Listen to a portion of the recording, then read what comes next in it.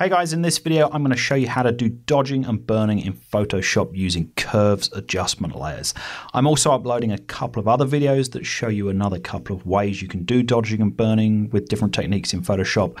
But in this video we're going to do it with curves, which is my favorite technique for doing this. I think it's the most flexible way of doing it and gives you the most control. So here goes. So I've got this image I shot of the gentle giant Darth Talon bust.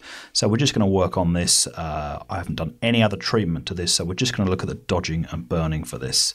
So the way you set this up is come down here on your layers panel. You're going to want to click here and add a curves adjustment layer.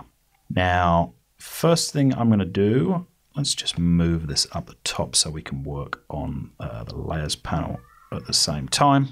And then this is going to be my dodge layer. So this is what I'm going to use to lighten areas of the image.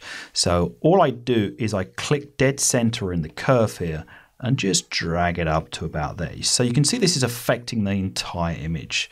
So this is going to be kind of the brightest that I'm going to let things get in this image. So that looks good.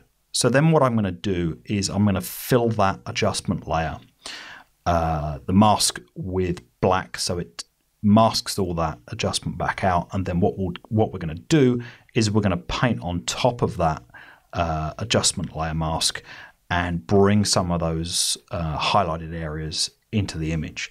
So to paint with black, you can see I've got black selected there. If I hit Shift F5, okay, then it takes it all down. So that curves adjustment layer is set up for me to do my dodging. I'll call that layer dodge. Then I'm going to add another adjustment layer. Same thing again, curves. And now in the histogram, what I'm going to do is take it down the other way. So I'm just going to grab dead center, bring it down so things get darker. And so you can see that's how dark the burn areas are going to get in the image. So again, click the mask there, Shift F5. I'm going to just fill that entire mask with black. So there's no effect yet. So that's going to be my burn.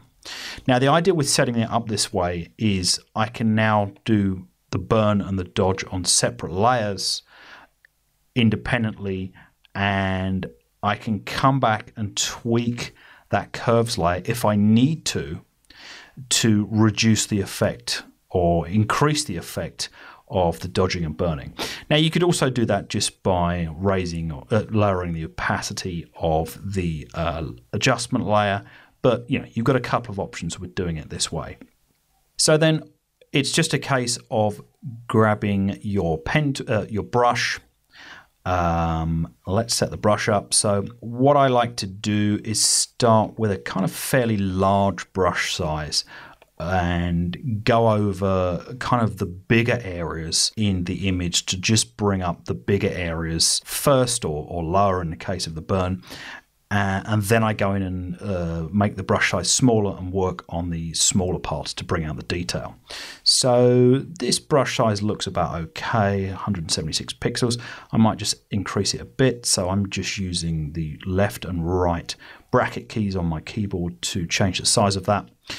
And then in terms of the opacity and flow, I always leave the opacity at 100%. And I'm going to take the flow all the way down to 4. Now, I'm using a Wacom Intuos tablet to do my painting with here with the brush. So it is going to be pressure sensitive, so bear that in mind. You're going to get different results if you do this with a mouse. Honestly, a Wacom Intuos tablet is probably the best investment you can make. So if you haven't got one, go grab one. And then I just need to get the white brush to paint on this mask area here. So I've got white selected, I've got the burn. I'm just going to pick up my tablet here, and then all I'm going to do is look for some of the darker areas that I just want to accentuate with the burn layer. So if I just go here in this sort of hip area where it's getting a bit darker, and I'll just kind of do this a bit over the top so you can see the effect here.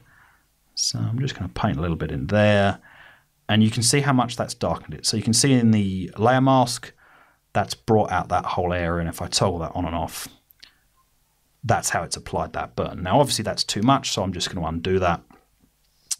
Other thing I want to do is look at my brush. Yep, hardness is okay. So yeah, this is about okay to start with. So I probably would go over that area, but just a little bit more subtly. And this is what Flow allows you to do. It just allows you to sort of bring these kind of effects up subtly without adding too much at a time. And normally I find I don't usually do much with burn. I normally do more with dodge. So with this image, based on what I'm looking at here, I probably wouldn't actually do much more with the burn. So then I can move on to the dodge layer. Just click on the layer mask there for the adjustment layer.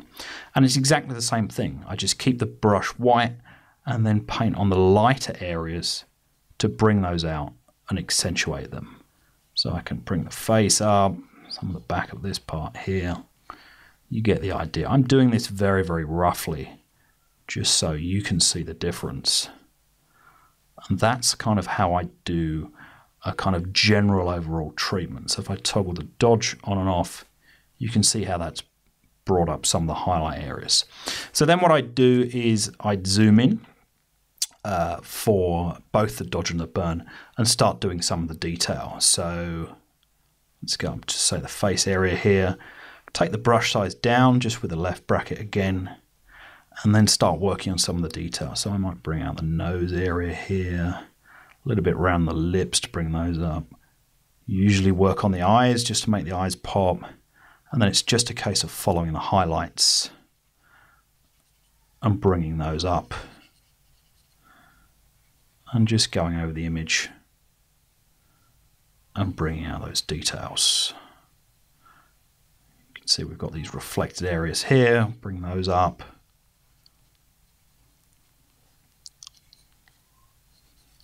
I'd do the same with the burn. And that's pretty much the process. So I'll stop there. Let's just toggle that on and off. So this is with the dodge on, that's with it off. So it's subtle, but it just makes the image pop. So that's all there is to it. Now, as I said, you have got the ability to control this. So I can come back in the curves layer here, and if I want, I can manipulate that curve layer and push it up, bring it down. You can see what that's doing. It's only affecting the areas I've masked through, which is really helpful. But more often than not with dodge and burn, what I find is when I've finished, I usually just take a step back and lower the opacity to, say, 75, 80%. Because I tend to find when you do dodging and burning, when you're kind of doing it, you know, you're looking at the picture zoomed in and close up, and then when you back out and you've completed both the dodging and burning, you've probably done a little bit too much. So once I'm finished, I just grab the dodge and the burn layers independently and just back them off to about 80%. Then I find I, you know, haven't overdone it with the dodging and burning, so it's kind of keeps the image looking fairly natural. So that's all there is to it for this curves adjustment technique for dodging and burning. As I say, I've also uploaded another couple of videos that show a couple of different ways to do this. So make sure you subscribe to the channel to see those and plenty of other tutorials on how to do retouching here on ToyShooter.